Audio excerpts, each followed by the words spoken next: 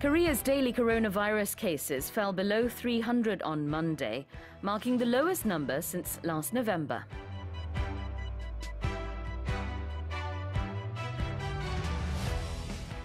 "171 people are reportedly missing in India after a Himalayan glacier broke off and caused a high-velocity surge of water down a river.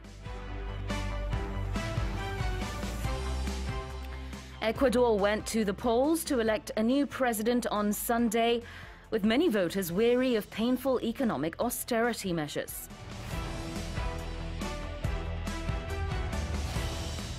The Netherlands has been hit by its first major snowstorm in a decade, as cold weather pushes through much of northern Europe.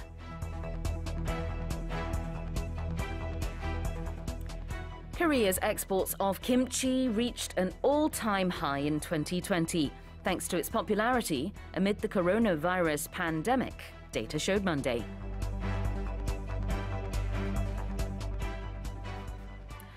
Okay, those are our headlines for today. 최수진의 Morning Special 다시 듣기 하실 때 EBS 오디오 어학당 많이 이용하고 계시죠? 오디오 어학당에서 폴 매튜스 진행의 Scene Snacks, 또 레이가 진행하는 Hooray Sports English, 통역사 조주연의 Nuance, 아이와 함께 듣기 좋은 이소부와 모닝 스페셜 작가들이 진행하는 겸손한 작가들의 이중 생활 등 새로운 콘텐츠가 많이 올라와 있습니다. 혹시 아직까지 구독 안 하신 분이라면 지금 바로 오디오 어학당 구독하시고요. 유익한 콘텐츠 즐겨보세요.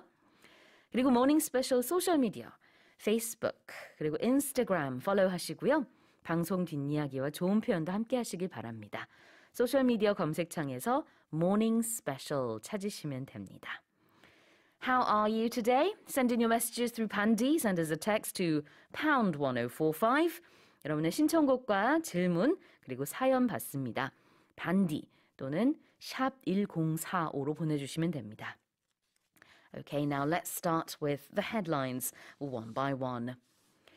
Korea's daily coronavirus cases fell below 300 on Monday, marking the lowest number since last November. 국내 코로나 바이러스 1일 확진자가 어제 300명 이하로 떨어졌습니다. 작년 11월 이후 가장 낮은 수치입니다. And according to the KDCA, the Korea Disease Control and Prevention Agency, Korea added 289 more cases yesterday. And this marked the lowest daily infections since November 23rd. 자, 여기 보면은 이제 가장 낮은 수치를 기록했다를 영어로는요, it marked the lowest number 라고 표현할 수 있습니다. mark가 기록하다라는 뜻이 있기 때문에 여기서는 그런 의미로 해석을 할 수 있고요.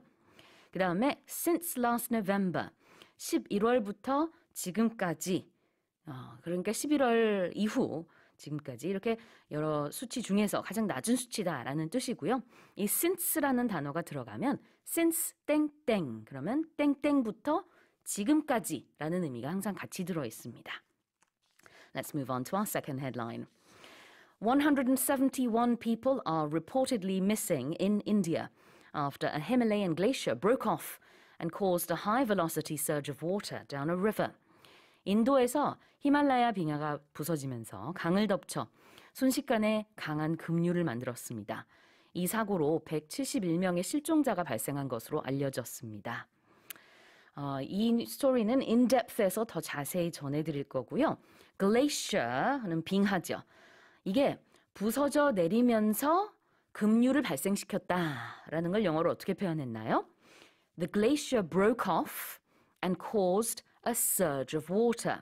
A surge of something. 그러면 뭔가 빨리 밀려드는 거거든요. 그래서 a surge of water, 급류라고 해석을 할 수 있고요. break off 그러면은 부서지다, 뭔가 원래 있어야 되는 곳에서 떨어져 나가다라는 뜻이 있죠. 그래서 빙하가 부서진 걸 이렇게 표현을 했고요. high velocity라는 표현도 이 문장 안에 들어 있습니다.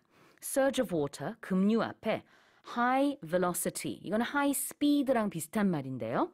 빠른 속도의 그런 급류를 발생시켰다는 뜻이겠죠. Moving on to our third headline.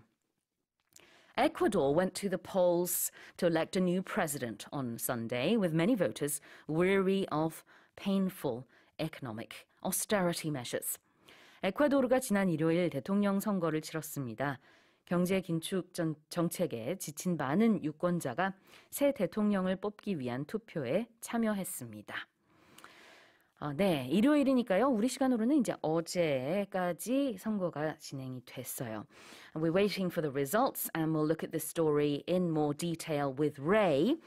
근데 보면 voters, 유권자죠. Voters are weary of something. 뭔가 weary of something이라 그러면 지치고 실증이 난 겁니다. Painful economic austerity measures.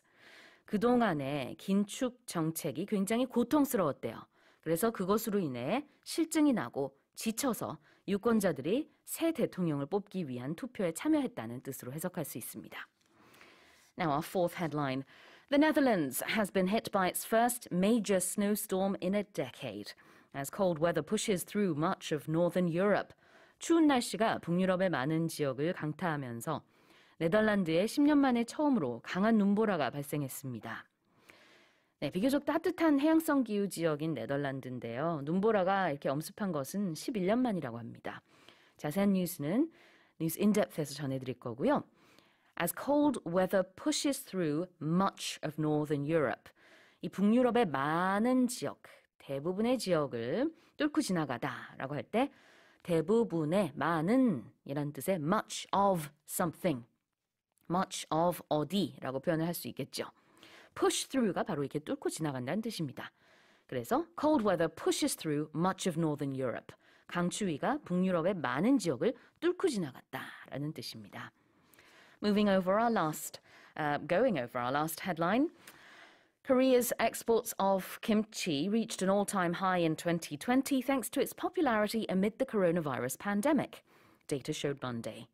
코로나 대유행으로 김치가 큰 인기를 끌고 있습니다. 작년 기준 우리나라의 김치 수출액은 사상 최대치를 기록했습니다. In fact, last year kimchi was exported to about 80 countries, and the total export amount broke the previous yearly record of $106 million, which was registered in 2012. 이 발효식품인 김치가 면역력에 좋다는 점 때문에 코로나 대유행 중에 김치를 찾는 외국인들이 폭발적으로 늘었다고 합니다. Reach an all-time high. 여기서 high라는 단어가 중요한데요. 여기서 high는 명사처럼 취급을 하고 있어요. 그래서 최대치라는 뜻입니다. An all-time high니까 사상 최대치고요. Reach an all-time high, 사상 최대치에 도달했다. Well, those were our headlines this morning. 오디오 어학당에서요. Morning Special Headlines.